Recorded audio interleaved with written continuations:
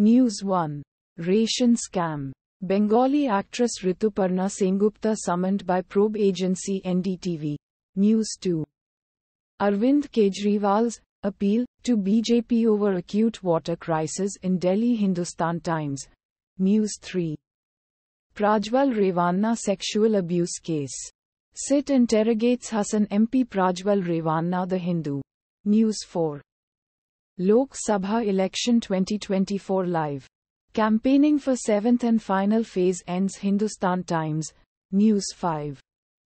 Passengers faint as Air India flight delayed by 20 hours at Delhi airport. The Times of India. News 6.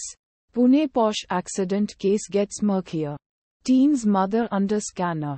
10 points. Hindustan Times. News 7. Donald Trump found guilty. Former U.S. President's donation site WinRed crashes after verdict in hush money trial. Today News. Mint.